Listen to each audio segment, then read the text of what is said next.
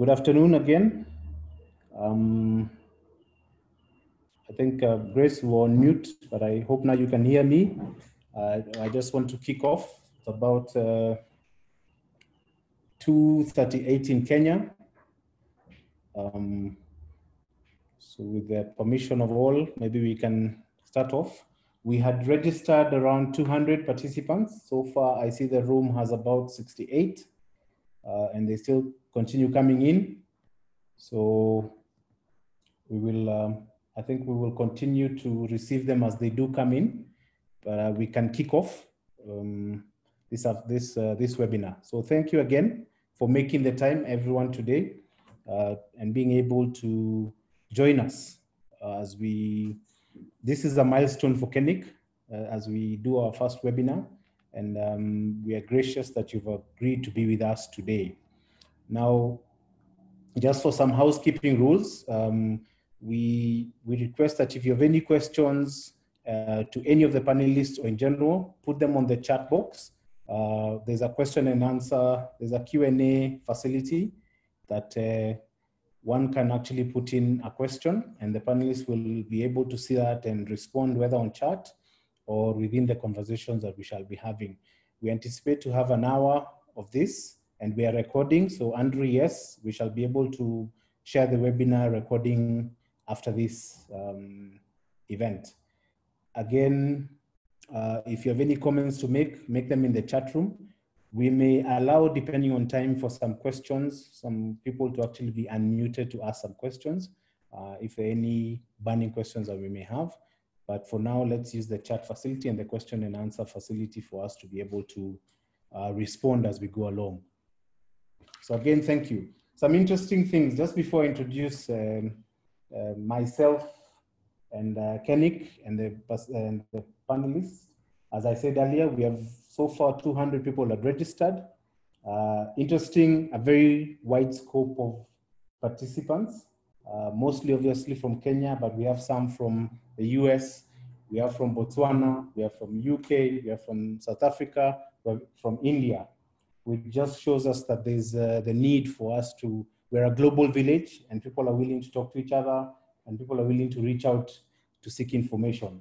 Some of the key industries that we've noted that you work in are advertising and marketing and PR. A lot of you are from consulting, a lot again from tech, communication background and legal. And this just gives us a broad spectrum of everyone who's on the call and who we're going to be talking to and talking with this day. Obviously, we are on different time zones, so I'll just use this day as depending on where you are around the world. So let me start off with, do you want us to just look at the poll results or give it a few minutes? Okay, so let me just introduce KeNIC and why we're doing this today. So for those of you who may know or not know KeNIC, KeNIC is our mandate. Sorry. All right, so our mandate as KeNIC is to provide businesses with the opportunity to market products and services online using a .ke platform. So we are the country code top level domain, a company that was formed to assist the country in getting the right domains using our platform, which is .ke, and ensuring that every Kenyan is able to use a unique identifier, which is a Kenyan domain name. So our existence pretty much sits around the fact that we sell domain names, and our mandate is to ensure as many Kenyan businesses or individuals have domain names.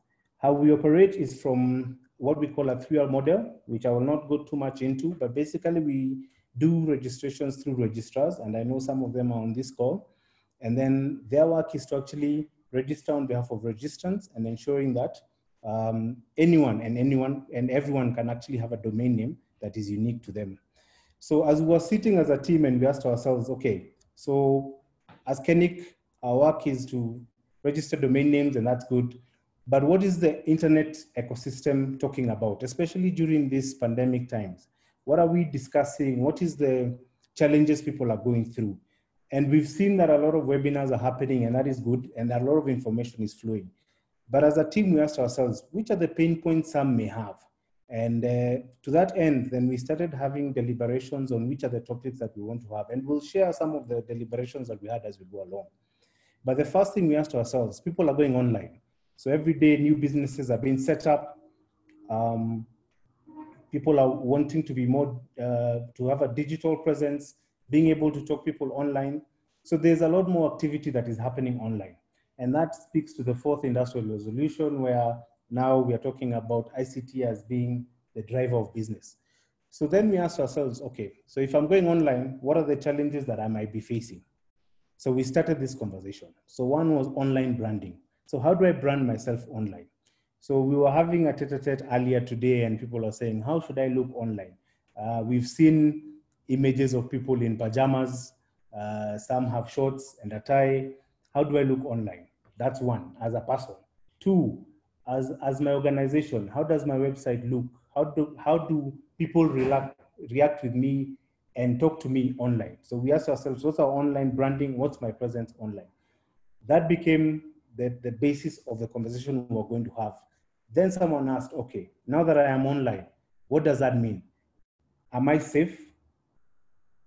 Do I have the right security to be online? Have I taken the right measures? Two, when I get online, what are the legal implications that I need to look at?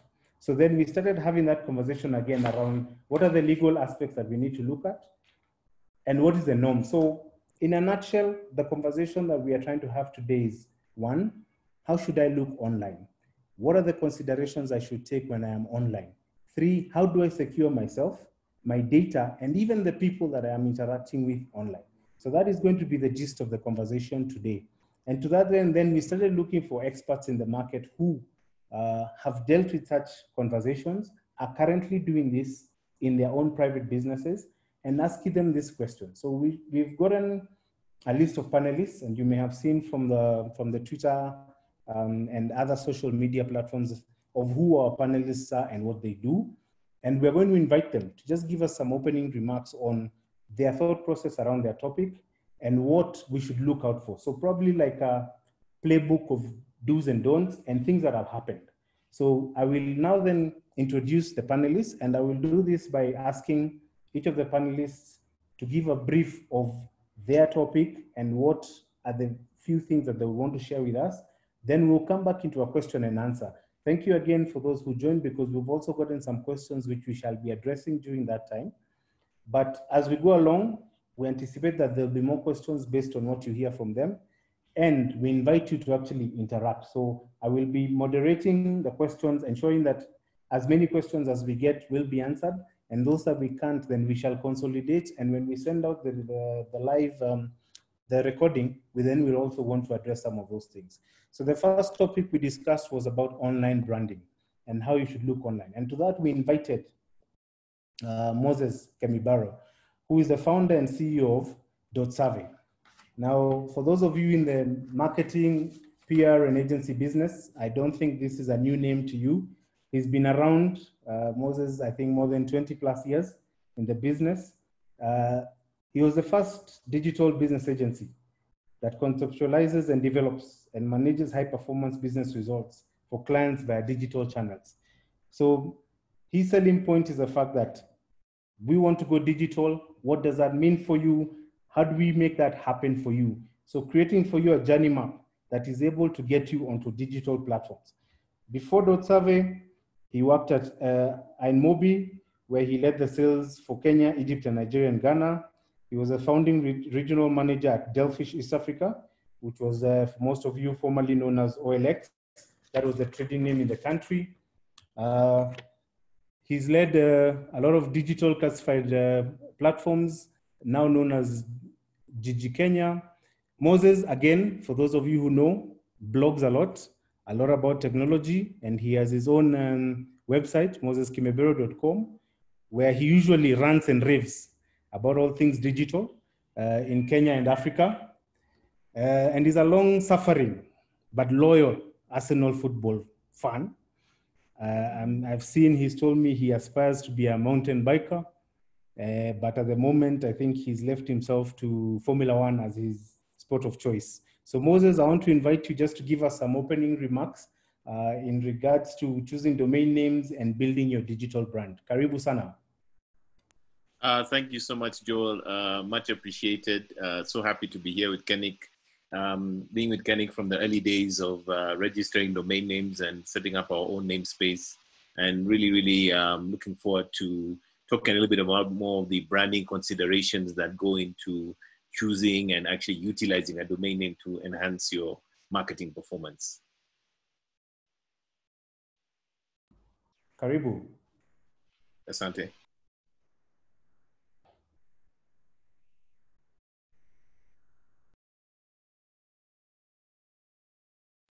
Moses, you can go on.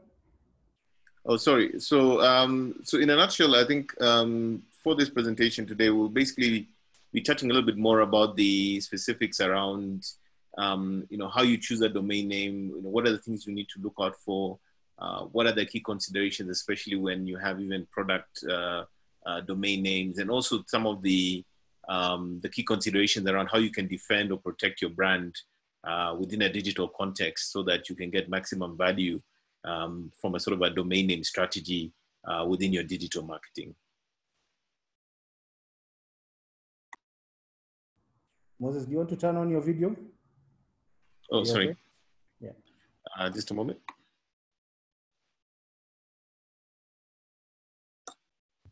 Yeah, that's fine. Okay. Okay, Joel, did you want us to start the presentation? Yeah, go ahead. Go ahead, Moses. Okay, do you want me to share the screen? Yes, please.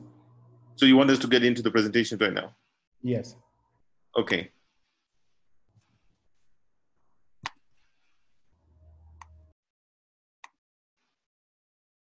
Just enable screen sharing, please.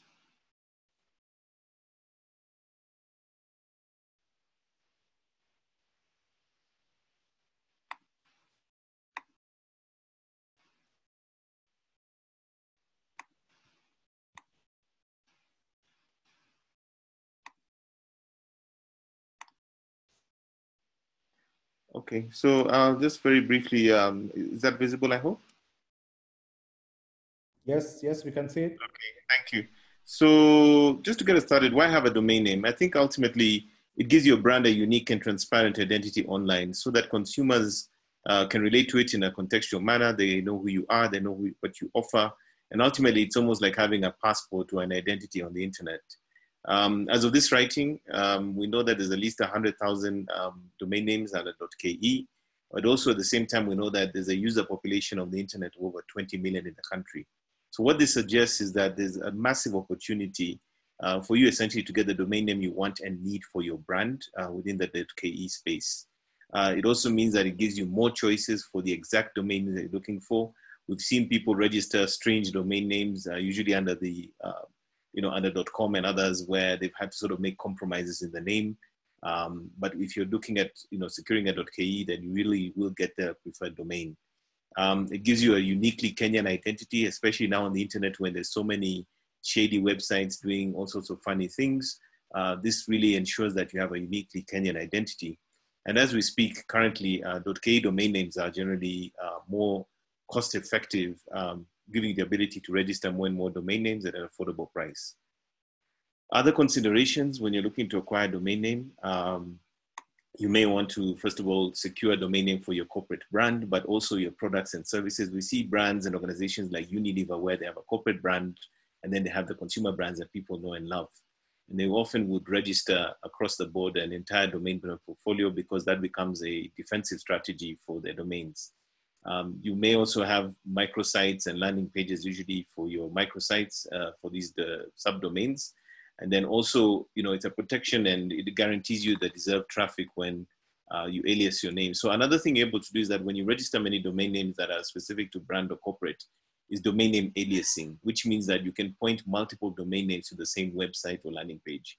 And this is a beautiful thing because if you can imagine that people know your brands and your portfolio products, and you've secured these domain names, then chances are they're going to go into Google or they're going to go to the web browser and enter the actual domain name for the brand and come directly to your website. So this is a good defensive strategy. so that people cannot take your domain names and use them in sort of unsavory manners and try and sort of squat on your main domain name for other reasons. Other considerations, sorry, let me come back, is something we call, apologies, let me, called direct navigation. So direct navigation is a scenario where because of the strength of a brand in the digital space, people will presumably type in the domain name without necessarily going to Google, which we call direct navigation.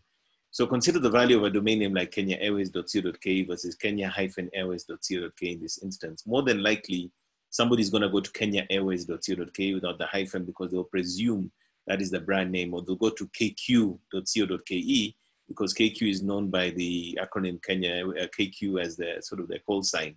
So think about the fact that as a brand or domain name, consumers are not going to necessarily search or even look for your domain. They might just want to go to a browser and key in directly. It's also really, really important, and this is something we see especially in scenarios like the Premier League, where website addresses are constantly on the uniforms, on the stadium, making sure that all marketing collaterals are pulling you towards that particular domain name. And also this is beautiful because if you've built a strong brand, then you don't have to pay for traffic because people will presume the address and come directly to your websites. When choosing a domain name, more important than anything, choose a domain name that is consistent with your brand rather than generic ones. You also want to look for branded domain names that have more consumer value. We know for a fact that when it comes to keywords, Google tends to rank you higher for your domain name when it's within the brand as such for the domain. And it's a keyword signal that Google uses when they're trying to rank your website. So think about how important that is in terms of getting found either for the generic keywords or phrases or branded keywords and phrases that people use on Google. Another consideration is that you want to acquire domain names that are shorter in length, more concise, so that you can have more brand memorability, so that over time, people will just know that whether it's an acronym or it's your actual brand name, it's a much easier way for them to actually find you. And the same would also apply to email addresses when they're trying to communicate with you. Typically, we also recommend to avoid hyphens and numbers because these are not easy to remember. And also look for domains that are easy to type and pronounce. Make sure that the verbal or spoken aspect of that domain name is quite similar to the written one so that as you communicate or you mention it, people can easily type it out. Branding is key, so making sure that all professional communications are branded. If you received a proposal, for instance, from somebody sending you a Gmail email address versus their own personalized brand name, which one would you take more seriously? So generally, you want to make sure that your branded communications will allow you to look more professional. Also making sure that your brand or your registered domain names do not fall short or foul of any trademark issues or intellectual property, as the consequences can be very severe. Other considerations, if you can't find a domain name that is relevant to your brand organization, then it's quite possible to use a domain name brokerage. And these are people who actually, on behalf of a brand or an organization that needs to get a domain name that's already been acquired, you can actually acquire this on behalf of the owner. It's also possible to trade in domain names, what we call domain name exchanges, in what we call the domain name secondary markets, to actually acquire domain names that have been pre-registered that could be relevant for a new product or service you're launching, but somebody already owns it. And usually at a premium, you can then have the opportunity to secure a domain name that would then give your brand more awareness and lift because people already know it. And that in a nutshell gives you sort of an idea of some of the things that you need to think about when you're choosing a domain name for your brand or organization. Thank you, Moses, for that brief introduction. I already see questions coming your way. We shall address them as we go on, right? So in the chat room, I can already see some questions coming and we shall look at them then. Yeah, so moving on. After discussing with Moses about getting online, we then asked ourselves, what are the legal issues that we need to look into in terms of if my domain is hijacked or there's spoofing or there's cyber squatting, all these things. So we asked ourselves, how does this look like? What are the considerations we need to take into place? And I know June has been very instrumental in some of the things we see at KePi today. So I'll introduce June Kashui, who's a principal consultant, JGIP Consultants, June is an advocate of the High Court and is the principal of JIP Consultants. She graduated from London School of Economics and Political Science with honors and French law. She holds an LLM in intellectual property from George Washington University. She's also an associate member of the International Trademark Association, has a lot of experience in intellectual property law and entertainment law, having trained with WIPO in New York, as well as a reputable Australian entertainment law firm, just to name a few.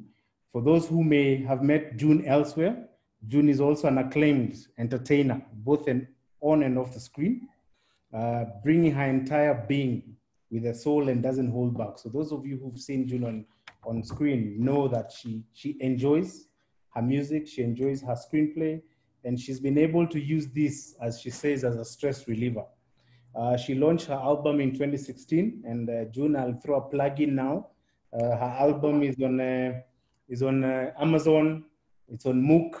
Please download, make sure you pay. There are copyright issues that we always look at.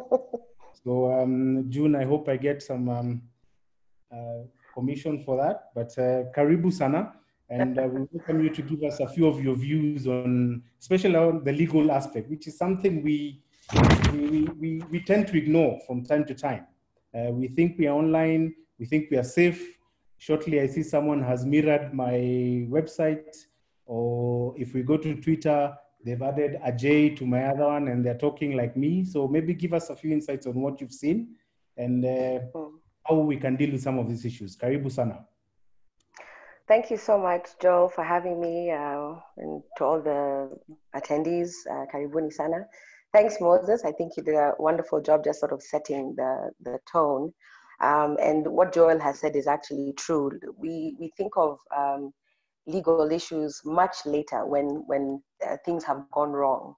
And because of that, my first statement to all of us is going to be to embrace your legal partners and your legal counsel much earlier on in your process, because if you're able to start thinking about how to prevent some of these things from happening, a conversation with your legal representatives would always come in handy.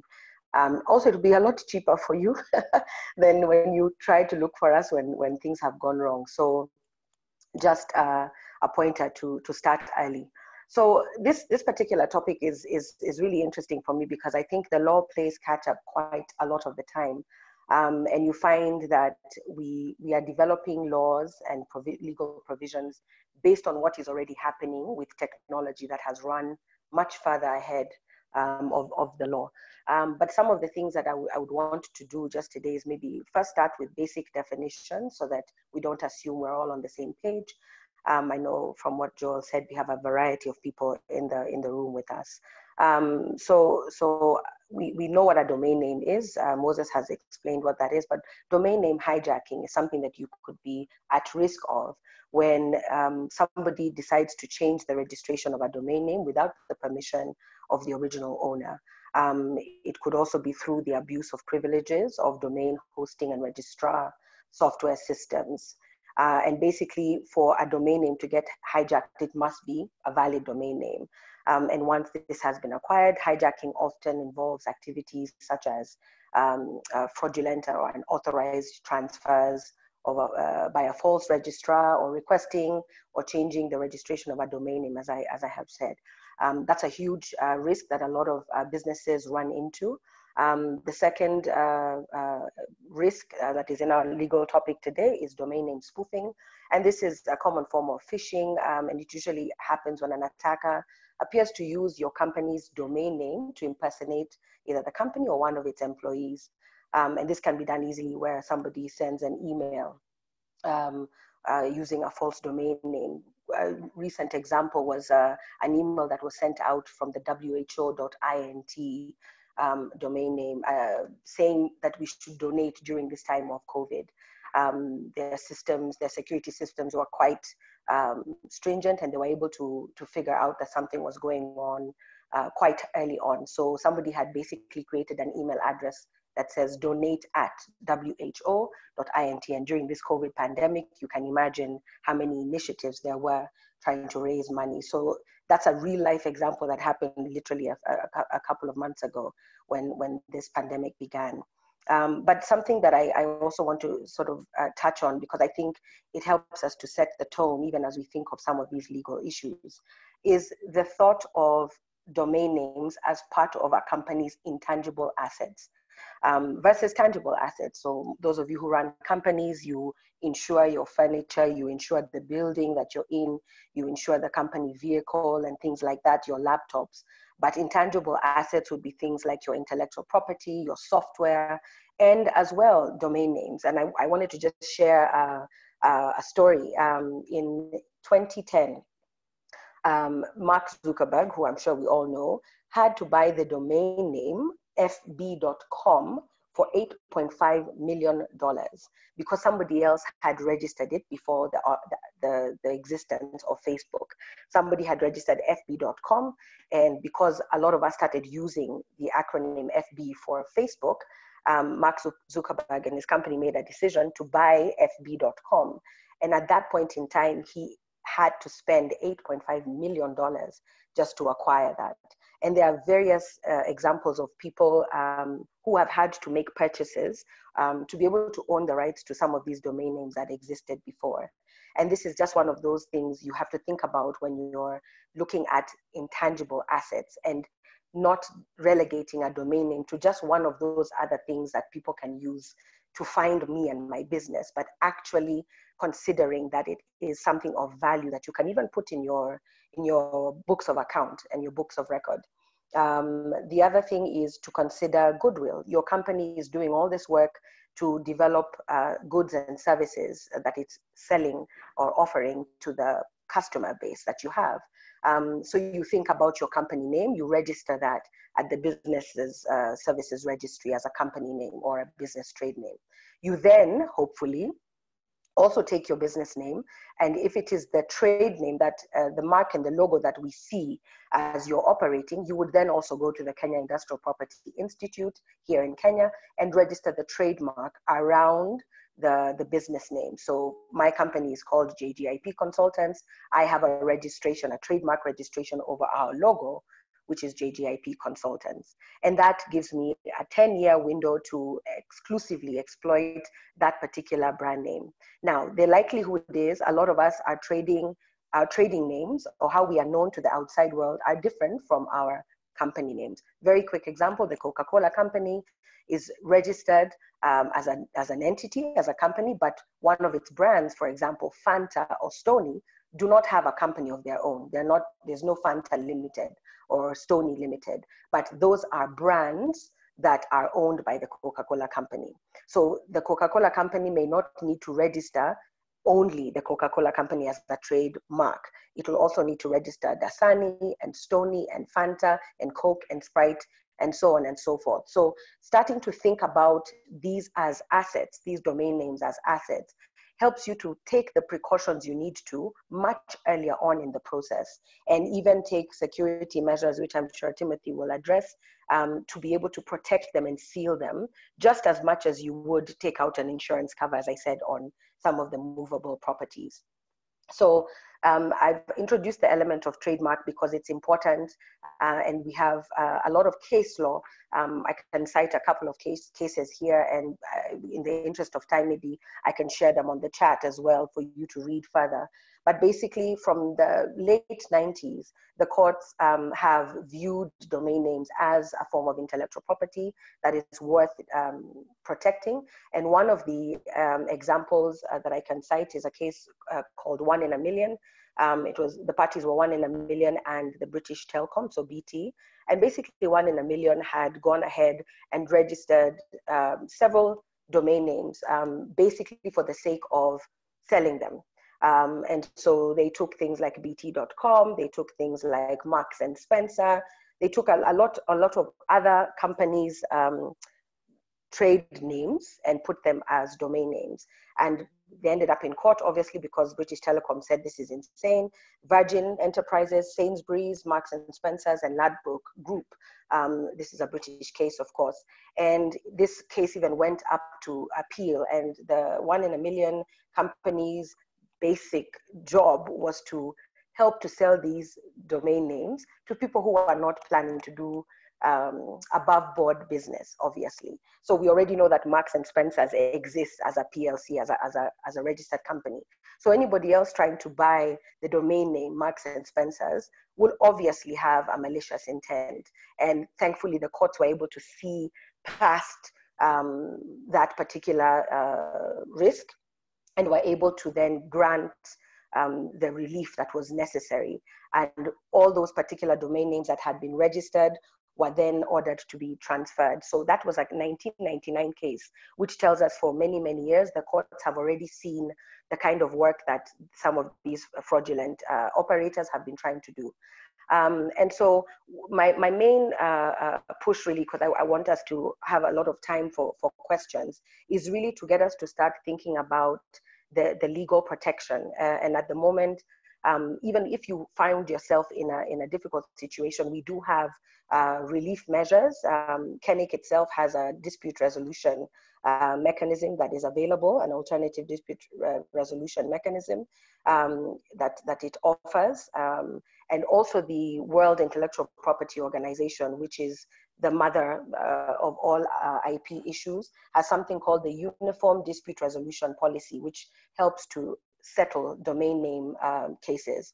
And a recent one that also came before ICANN, Moses shared a Kenya Airways example. And there was actually a case between Kenya Airways and a lady who had opted to go ahead and register Kenya Airways, I believe .co.ke, if I'm not wrong.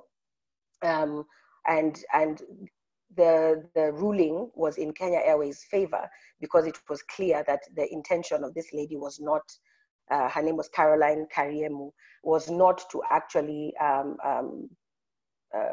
it was not genuine, let's put it that way. So the case number I will share in the chat so that you can have a read through, and the contested domain name was actually kenyaairways.com. And basically, some of these cases, I think, give us in the legal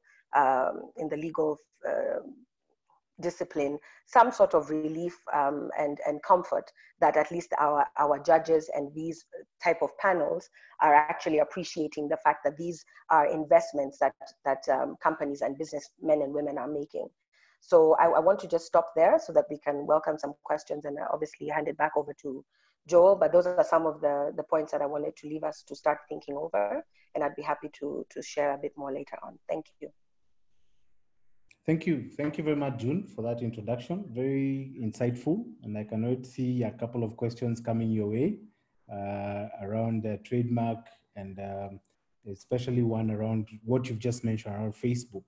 So maybe we might want to unpack that after Timothy comes in, on whether that it was an infringement on Facebook TM, and these guys were sued by FB. So that's something we'd want to maybe unpack and see in terms of the examples that you have. So thank you very much.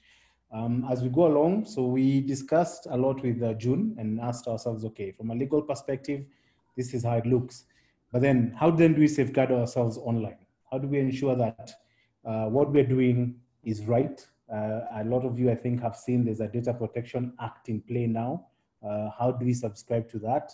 How do we ensure that our communication is right? The data we are keeping on behalf of our clients is right?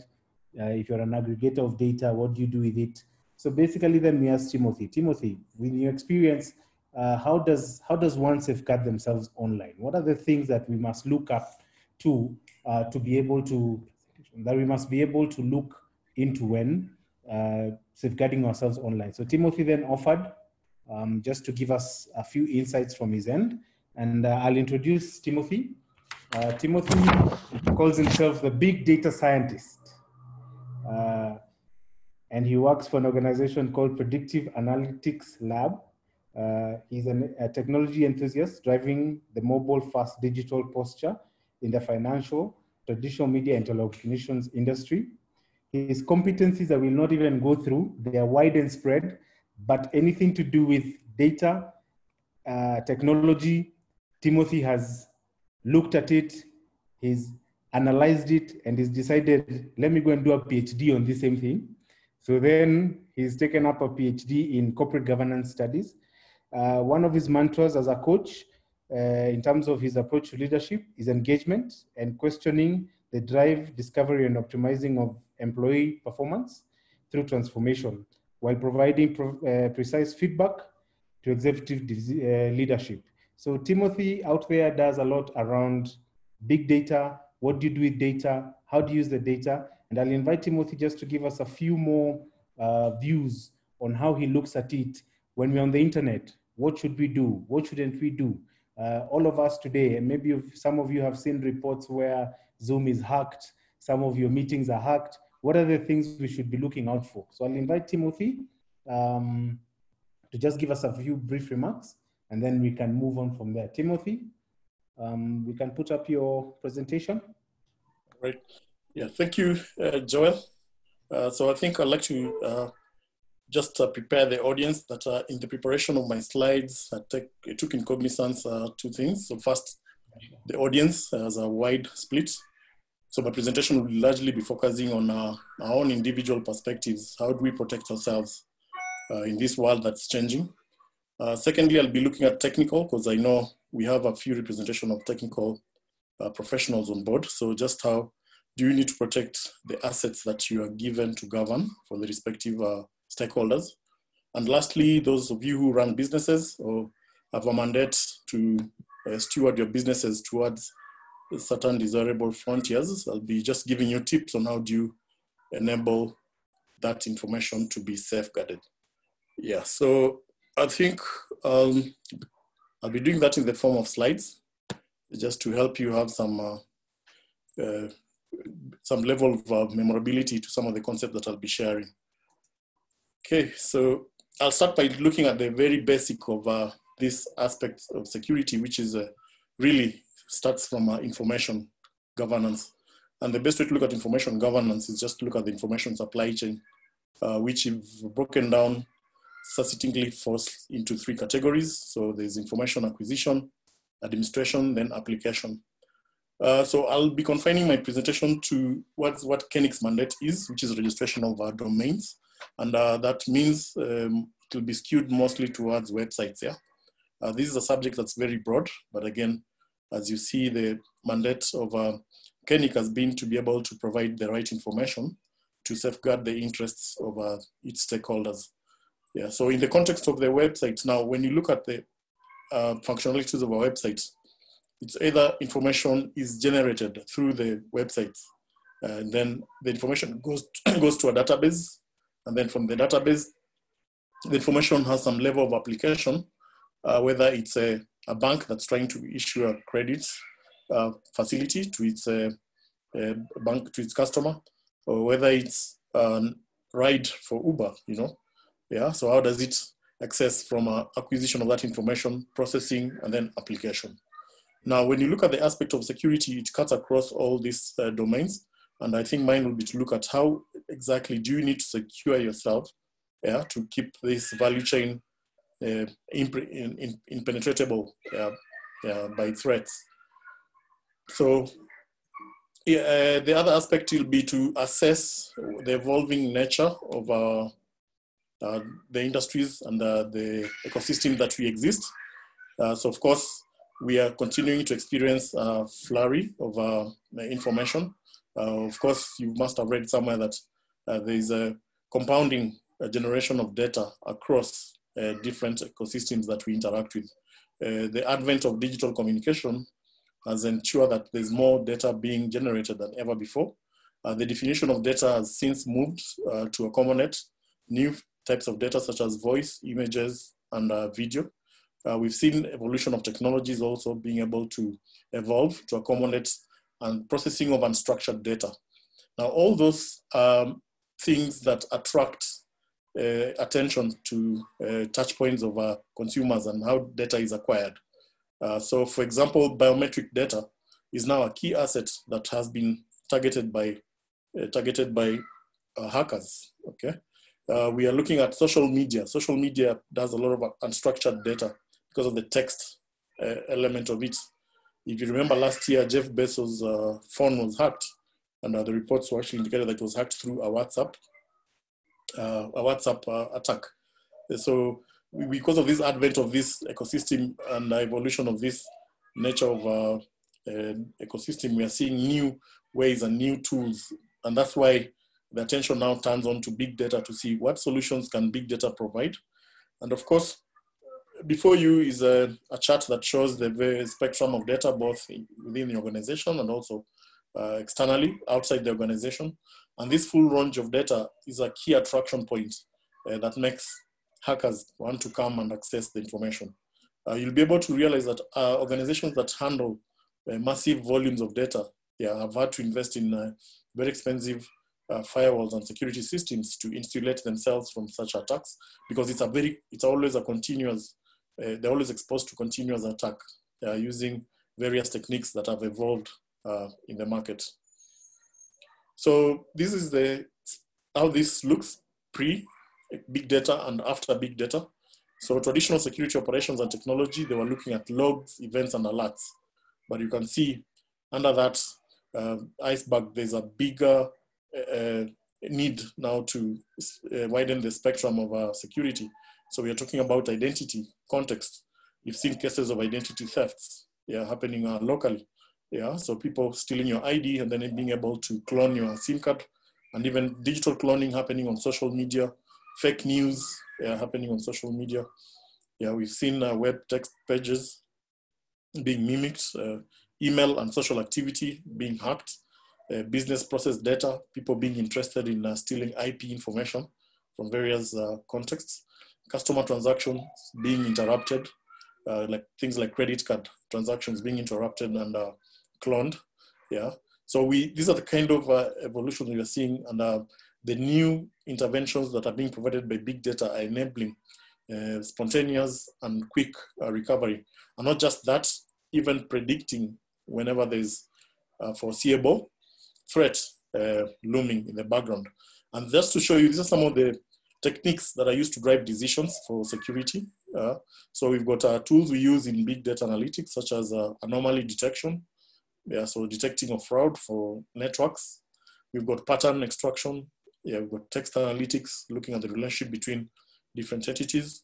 We've got network graph analytics. We've got then predictive machine learning. So at the back of this, actually what drives it is availability of data. So because of logs, which are generating spontaneous data at specific touch points with interactions of consumers and that technology.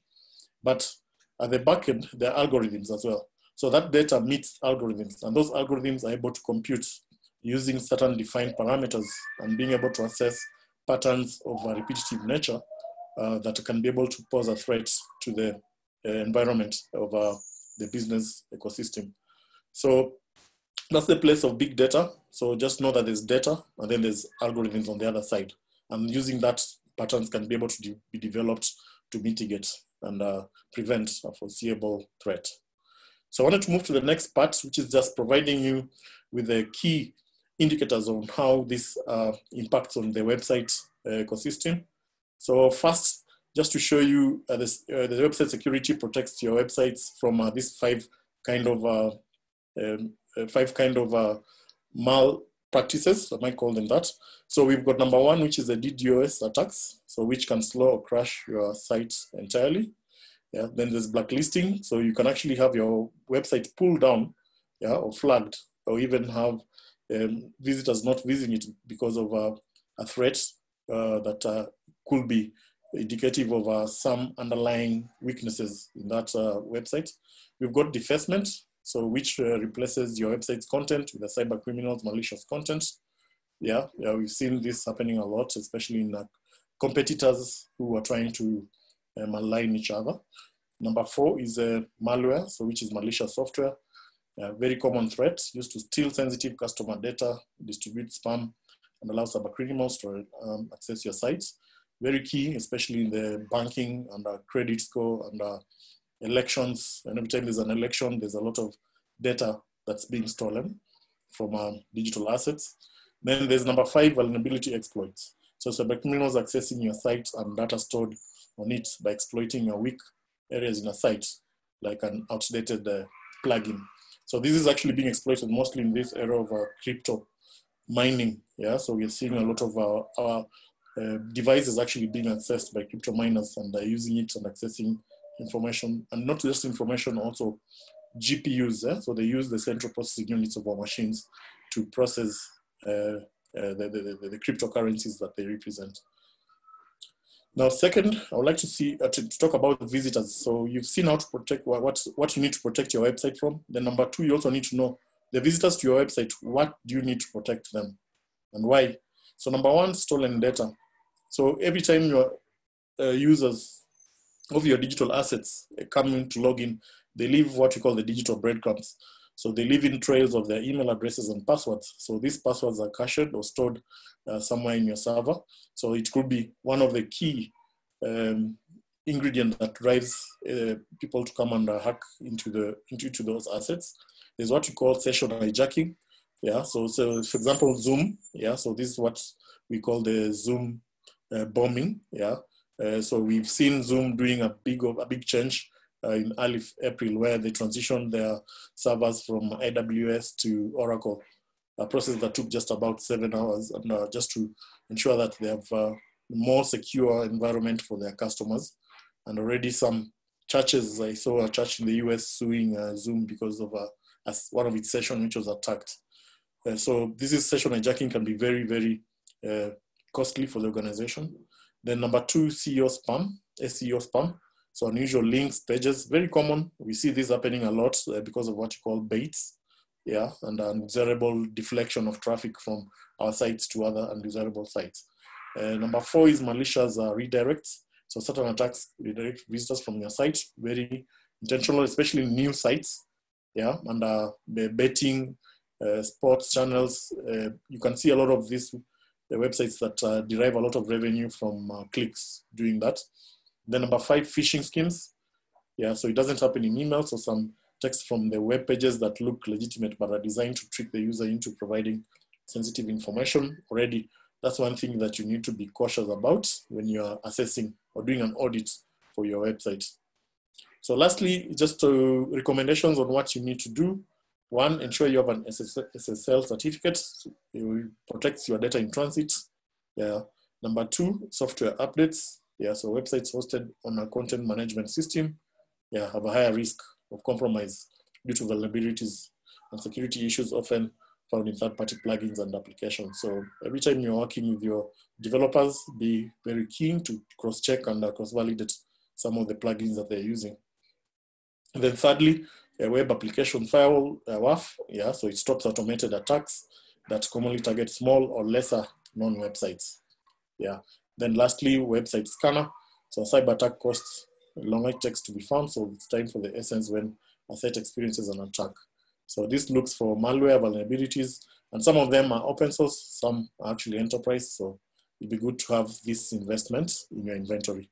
Yeah, so I think in a nutshell, that's what I have to share at this point, and I look forward to having a lot more shared during the Q&A. That's my contribution to what the other two speakers, Moses and June, had done earlier. Back to you, Joel.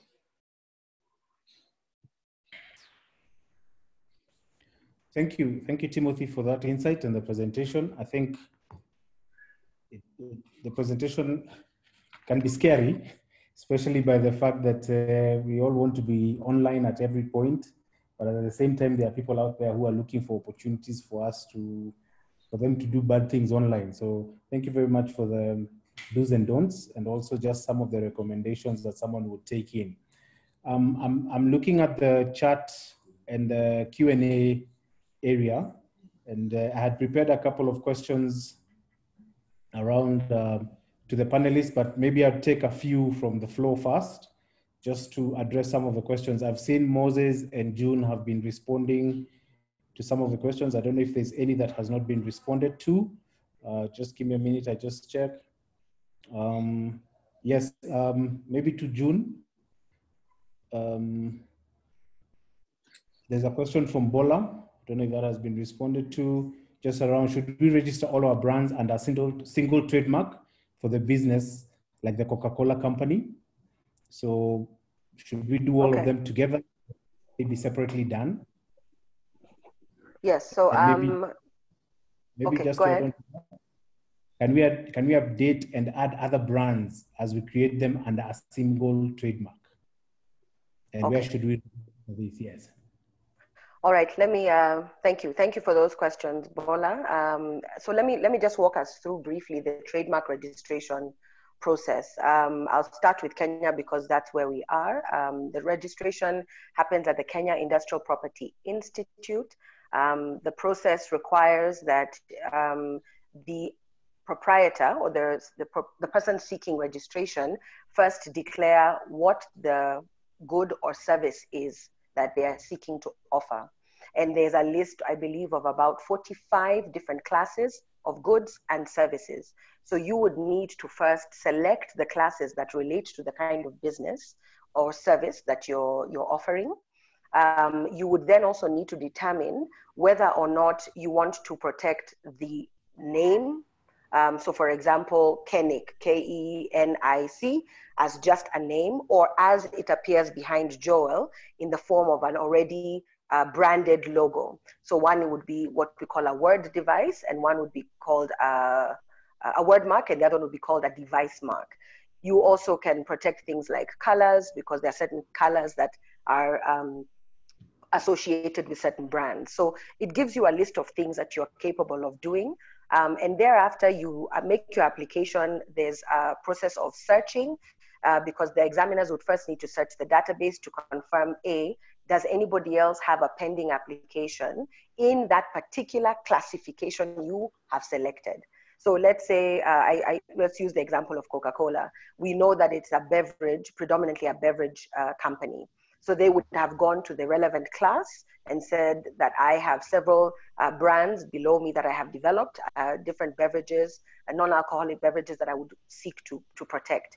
Each of those are standalone marks. So the proprietor would be the Coca-Cola company, and they would have to file separate applications for Fanta, for Stoney with the different logos as they have been branded, for Sprite, for Dasani, and the rest of the beverages that they have on their list of products. So each of those would then be examined and assessed, and if they meet the criteria and there's nobody else, let's say selling Fanta shoes or Fanta fashion, those are some of the things that could come up before the registrar to determine whether or not these two marks can coexist. So if you always remember that the test for trademark infringement is likelihood of confusion, you need to be able to demonstrate that if these two marks are allowed to coexist in the same market, then the customers and the consumers will get confused and will benefit from one person's goodwill over the other. But you can imagine that maybe shoes and beverages are quite separate, and therefore the likelihood of that confusion happening is very low, one would argue. And the registrar could therefore make a case that if your particular application is in class 35 and mine is in class 28, then these two markets are not going to clash, and I can allow the two brands to coexist. So in your process at KIPI, which takes approximately 8 months to a year, it's quite long. They basically go through an assessment process, and the registration that you get if you are successful would therefore allow you 10 years exclusive protection within the territory of Kenya. Now, I'll just throw in a little bit of information in terms of international trademarks, because I know we have an international audience, but also a lot of us are seeking to do business in various territories. And therefore, there are treaties that are signed, because intellectual property is one of those sort of global topics. So Kenya is a signatory to a lot of these treaties. And there's the Madrid system, which allows international registration of trademarks. Therefore, with one application, you could apply once and list the number of countries that you seek to do business in, because this is going to be your face and the way you present yourself to clients. So if you're starting in Kenya, you are allowed in your one application through the Madrid system to say, I also intend to go and do business in the following countries and to have my products on offer, or my services on offer in these other countries. And then you would pay, of course, a much higher fee. The costs are not friendly, but if you consider the fact that you are avoiding the logistics of going to each and every one of these countries, hiring a trademark attorney to then go and do the local processes for you, then that could possibly justify the higher rate. And then if there is no other existing mark in those countries, then you would probably be able to go ahead and get a successful registration. So international trademark registration through one application is also possible, but we always advise that start with the country that you are doing business in. If you seek to branch out and expand your business, then give yourself about a year to start doing the research, and then go ahead and file the application. So in brief, Bola, you cannot load up brands or products under one application, because at the end of the day, as businesses, we know we are always rebranding. So when you register the word mark, KENIC, it's probably a safer bet, so that if Joel decides tomorrow KeNIC is going to rebrand and change their logo, you still have protection over the name and the word device, and you have freedom to then go and change your branding and your. Sorry about that. Yeah, so that, I hope that answers your question. The simple answer is no, but I threw in a bit of information there that sort of gives you what your options would be. So those would be separate applications in brief. Thank you, June. I think, yes, you threw a bit more into that conversation, and I think it also answers one or two other questions that were asked, I think, by Njogu around if I register a .co.ke and someone else tries to register a .com, can I sue the company number one over company number two? So I think what I'm getting from that particular conversation is, maybe as we give back notes to the panelists, we might need to cite a few cases and do's and don'ts that people should look at from an IP perspective as they're going to register their trademark. Joel. Yes. Yeah. On that question you've just asked, I think there's so many components of that question that I would need more information. I can't say yes or no. Was your business registered first? Are you offering the same services? Are you in the same territory? You know, is there proof that one saw what you are doing and then copied it or mirrored it? I have so many other questions before I can say yes or no. But the advice I would give, as you see a lot of these corporations doing, is if it is KeNIC, then register kenic.com, kenic.co.ke, kenic.org. They go ahead and make the investment to cover all of them so that they do not expose themselves.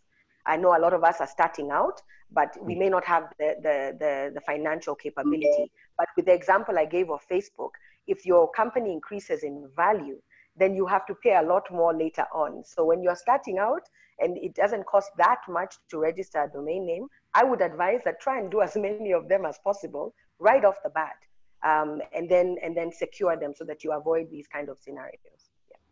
Yeah. Okay. Yeah, thank you. And I think that also, I saw in the chat you tried to address Kimathi Kamunde's question around FB and the fact that it was not an infringement case, but more of Facebook acquiring these assets. So I think, as you're saying, as the value of the organization goes up, then people are targeting you a bit more. So maybe we would need to dig into, to be a good case study again, to look at where FB came from and why they first paid $8.5 million and they continuously are paying. So it's safeguarding some of the IP and the trademarks that you have from the onset, as opposed to waiting. But of interest, again, to your conversation is the fact that if possible, then if you can earmark the country or territories that you want to trade in early enough, then you can secure those, as opposed to waiting later where someone may be able to mirror what your business is doing.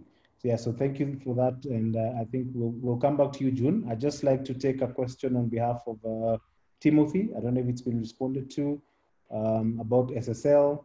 Could you elaborate on what further steps are there to secure a site? Timothy, are you there? And yes. This is a question from Emmanuel. Maybe you could address that one.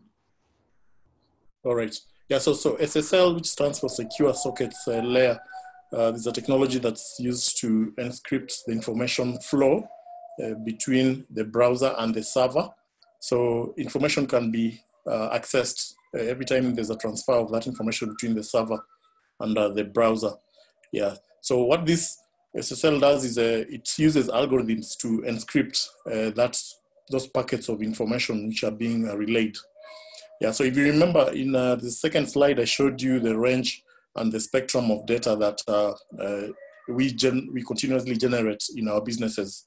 So I think the further steps for you will be to assess what are the levels of risk that the data that you are relaying from your websites. So then you can be able to assess and assign a corresponding SSL certificate that's of significant sophistication based on the nature of your industry. Yeah, so one of the things it does is SSL enables encryption, and then of course verification of identity of the site owner. Yeah, so there are different levels of SSL, and the further levels will be to do the assessment of the risk. Maybe if you are doing a banking solution, or you're in the banking space, you use a pretty much more sophisticated SSL layer than someone who's probably doing just an education or mobile, anything to deal with the membership database kind of subscription service. So I think for me, that would be what I have to show you to tell you now. But I think there's more information I can share with you offline in regards to that. All right, thank you, Timothy. I'll just bring back Moses for a quick question that we've received. In these times of COVID, we see that things have been accelerated. Everyone is now going online. They all want to have a digital business, and they have to adapt to what we're going through. So from a domain name and association of services perspective, what do you see the implications going? Where do you see ourselves in the next 6 months? Or I was in an online church the other day and someone said by September, COVID will be over. Where do you see us maybe 6 months down the line in terms of I think from a sort of, if you think about digital as almost like a new territory, as it were, in terms of before COVID and when we are now currently in COVID, I think what has generally happened is that there's a big joke that everyone said is that what COVID has done is it's inspired digital transformation across the board, meaning that what used to be nice to have has become a must have. Yeah, so today, for instance, you find that so many companies have had to now add on e-commerce capabilities to their businesses so that they can sell products and services, because consumers are no longer leaving their homes. Children are no longer leaving home to get education. So I think what we have now is a new sensibility around the fact that many things that we did in a traditional way, we are now doing in a digital way. And I think from that perspective, what's happened is that consumer behavior has been utterly transformed. Meaning that today's consumer is so much more aware of what is possible digitally. Take in case, for instance, this forum we're having today, we're doing it over Zoom, whereas a few years ago we would have done this in a physical space. And we have this new appreciation and sensibility around how digital works and how you can actually use it effectively. So going forward, I think companies are going to have to start investing in obviously building websites that are more than just brochures, e-commerce capabilities, video conferencing and things like chatbot as a way of customer service. We have this sort of heightened sense of consumers and the businesses and the organizations that now realize that this is actually a viable way of engaging. And in one way, I think I'm really excited is that many small businesses that traditionally would not have been able to look at this seriously or would not even have had the capacity, suddenly there are new vendors and service providers who've innovated and created affordable products that allow them to go online in a commercial way, in a way they could not have done before.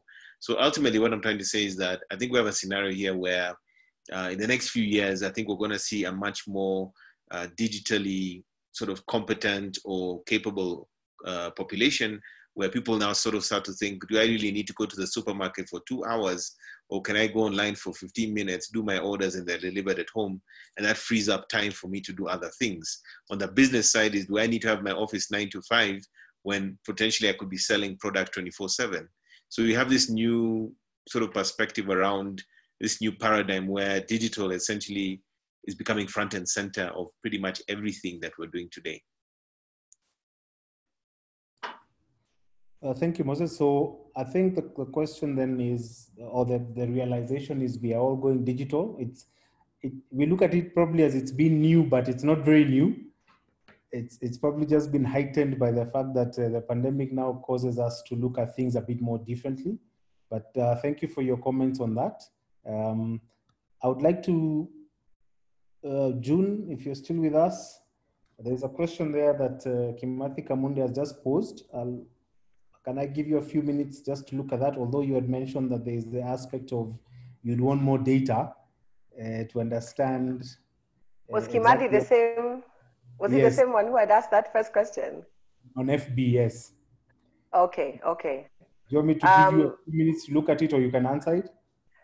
I'm actually just scanning it now. Okay. Okay. This is what we call perusal when documents are being scanned quickly by lawyers. I'm doing a skim read because okay, man, that is, yeah, okay. This is an unfortunate case, just because of the fact that yes, the names are very similar. I do agree with you that there could have been better back checking that could have been done at the registry. And maybe, you know, I'll say at the outset that there needs to be better communication between the various business registration and trademark registration portals. If we look at a quick example of Rwanda, all of this happens in one office. Where you do your business and company registration, where you secure your intellectual property, all happens under the same roof. And therefore, they check all the databases. So if you had your company in existence prior, then there's a very close connection between the company that was then registered after you. More importantly, if you are offering similar services, because that's one of the things we are supposed to declare when we are registering, what kind of business are we going into, then that in itself, I believe, was the first, let's call it the first faux pas. And maybe the second company should not have been successful and should have been asked to secure a different business name registration. The fact that you also have a trademark concern now and a brand reputation concern, with the fact that the first company you've talked about was then shut down, and that there's now an element of confusion in the market that people still think it's your company that was shut down, which gives you some sort of negative brand reputation. So if they're not operational, then, you know, I would have said maybe go sue them for reputational damage and try and get some financial relief from there. But it sounds like your first relief is, because they're no longer operational, is to try and do a little bit of marketing online to spread the message that your business is still on, it's legit, and maybe put out a little statement if you've actually received complaints, you know, a very simple note to your customers and to those who pass through your website, just sharing that. That there's been a few of you who have contacted us with this concern. We'd like to categorically state A, B, C, D, E. And that sort of communication constantly with your customer base helps to protect your brand reputation, short of releasing a press release or going to the dailies. Use the platform that is already yours to communicate and try and clear up the confusion. If the company was still in existence, I think, you know, possibility of filing some sort of matter may have come up. At the moment, I think it's difficult. Could you also possibly look to see if you could write to the registrar to see if that particular company could be struck off the list, so that because once these companies are registered, we are in the public domain. Anybody can query and search the database. So that might be one way of trying to retrospectively solve some of those questions. That's all I can say at the moment. But if I'm happy to share my email and we can have a conversation about that later. But I hope that helps even a little bit. Thank you, June, for that. I think, as you've rightly said, maybe it's something we can dig in deeper and obviously offer some case studies that people can then look into.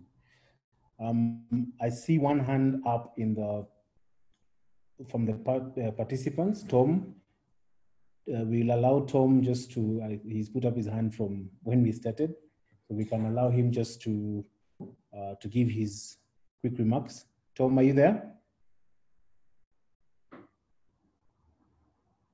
You're unmuted. Tom?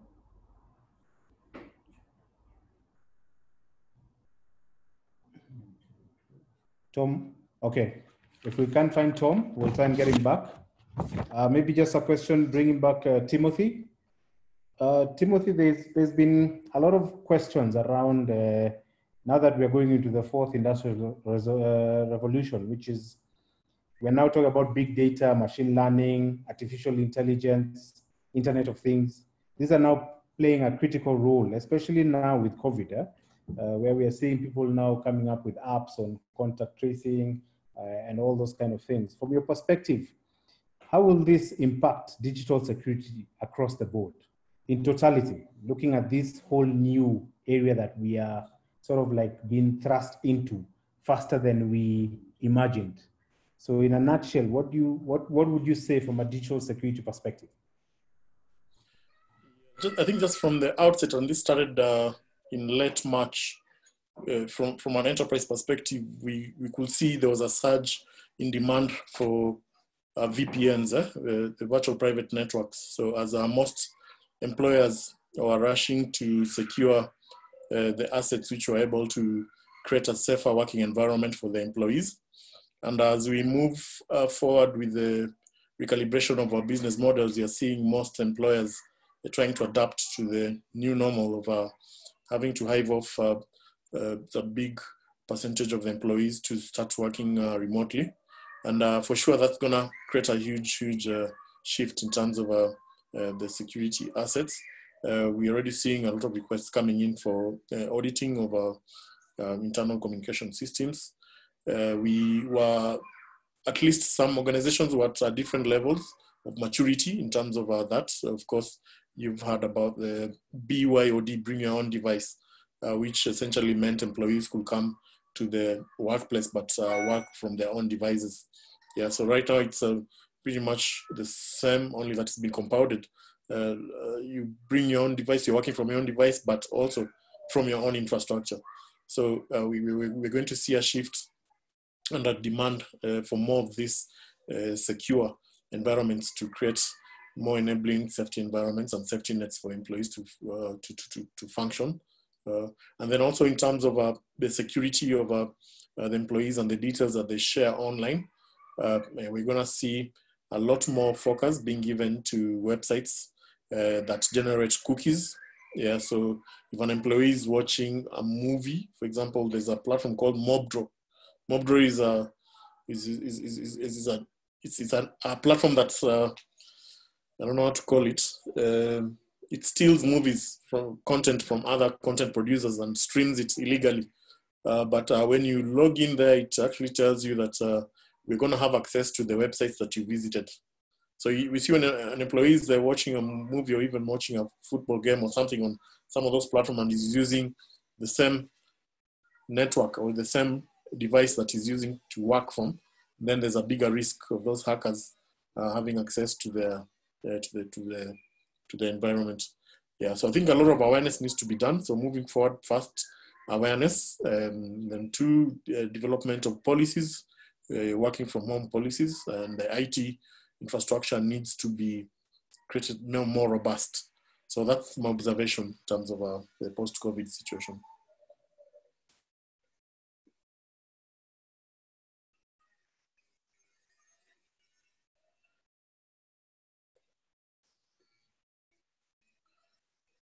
Joel, you there? Timothy, thank you for that. Yeah. Maybe just an additional comment from you is a question around, someone has just asked, how do we also secure when we are going on to social media Twitter and those things. So you've talked about websites, but we are seeing now people creating parody accounts and all those things. Is there something that we could do? Or because these are international platforms, then there's not much we can do on that end. Is there any options? Yeah, of course there is, and just to make you aware that there are 4 types of data that you will find on social media platforms. One is service data.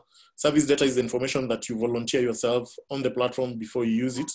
For example, if you go to Twitter, it will ask you for your name, email, and date of birth. Some are optional. Some you can't access the platform unless you give that information. So we have a bit of identity theft that happens during giving of the service information. In that regards, these platforms have created some measures to create authentication. So for example, you'll find verification through an email, an OTP, one-time password through your mobile phone, and a quiz, a question, security questions. So we are finding an evolution in terms of this. There's also use of unstructured data and machine learning algorithms such as facial recognition. We are now seeing the use of natural language processing, voice biometrics, which will start to be used to secure these platforms more firmly. But then again, the second type of data that we give is what we call the disclosed data. So that's information that you give out by yourself. You're somewhere, you tag yourself, you upload a photo of yourself, you put a comment, you like a page here and there. That's disclosed. So how do you secure yourself from that? So there's what we call the metadata, which is information that's derived from the primary data that can be built a profile and are used to reveal some certain patterns around you. So one of the ways to secure it is through awareness. We run a series of what we call the digital detox, which enables employees and citizens just be very aware about the type of data and digital breadcrumbs that they leave behind and how do they secure that. So I think it's now is the high time for employees and people working remotely to see what kind of information are they giving online that cannot put just the employer and even their families at risk, because now you're going to be revealing even where you stay. And it goes even beyond social media. We've got the fitness apps that we keep using. So those fitness apps, actually, someone can even know where you stay. And in this age and time where you share, we've been seeing a lot of challenges being shared on Facebook those running apps of the trails. This can actually reveal where someone can actually come and undesirable things can happen to you. So the last part of is derived data. So this is processed. It's like the Cambridge Analytica now. So we leave ourselves at the mercy of the tech platforms that are able to process and decipher meanings around that data. So not much can be done at that point. The only thing we can do is to protect ourselves using policies and I like the fact that we have a data protection law that was effected last year in November. That's being used as a guideline, though it's not really been enforced a lot locally. But for those international platforms, I think there's a lot more being done to ensure that there's enforcement, there's litigation they face when they abuse some of those parameters laid out. So over to you. Thank you, Tom. Thank you, Timothy, for that. And I still see Tom's hand is up. I don't know if he's still available to ask his question or make his comments. I'm cognizant of time. We had planned to finish this by 4 p.m. So I just wanted to get some closing remarks from each of the panelists, just on their view. Where do they see the industry going 3-4 years from now? We are calling this the new norm, that now we shall not be meeting physically, we shall be having more meetings such as this. So maybe just in finality, maybe your sweeping comments on your view of where do we see ourselves a year down the line, 2 years down the line. As we do that, I'll just put up another poll, which is basically some questions that we had, some topics as KeNIC we had chosen to discuss as webinars, and would want your input as our esteemed guests to give us a guidance on which is the next topic you'd want us to discuss. And then we shall get the the right panelists to come and discuss the same. So you'll see the topics there. In subsequent webinars, we want to carry this out at least every 2 weeks or so. So if you could give us your poll, vote on which one you want, then we can be able to gauge which is more important at the moment, and we'll be able to bring this to you. So as people are going through the poll, I'll invite Moses just to give some closing remarks. Moses? Yes, thank you so much again, Joel, and it's been a pleasure being on this panel and attending this first webinar for KeNIC. For me, I think in closing, I think I'd have to say that everyone now needs to, we've been working as practitioners in digital for a long time. And I think for us, this is the moment I think in some ways we had not anticipated. The circumstances are somehow painful, but with this new normal, or what many are starting to call the next normal, we have an opportunity to capitalize on the fact that the whole world has gone digital. And as a result of that, that means a lot of opportunities are being created, but at the same time, there are going to be winners and losers. There are those who will transition well into this change. There are those who are going to struggle. And the thing is to arm yourself or to prepare yourself for this next normal. And that means making sure you have your domain names, give more attention to your digital assets, and start creating content and value propositions that actually allow you to not only retain customers and stakeholders, but also to acquire new ones. So I think, if anything, this is a great opportunity to use this new digital landscape to sort of accelerate how your organization is performing and take full advantage of the opportunities that it presents. Thank you very much. Thank you, Moses. And being in the industry for quite a while, I think there must be good business roaring for you guys now that more people want to get onto digital platforms. So we wish you all the best. And if any of the participants then want to get in touch with Moses, we shall share his link and his presentation when we send the email with the questions and the recording. I'll invite June just to give some closing remarks. Thank you so much, Joel. Like Moses, I'm very honored to have been part of this first KeNIC webinar, and well done for starting, and we look forward to many, many more. I'm a fan of conversations and sharing information. I think I've learned a lot today from both Moses and Timothy. I am the farthest thing from a techie, so, but as you rightly said, we've all been thrown into this situation. And it reminds me of a paper that I did for my master's when we were talking about information privacy. And that the reality of the situation is a lot of us get onto a lot of these sites, we click, I accept, we don't read the terms and conditions. We want the service and the thing that's being offered much more than we think about our information privacy.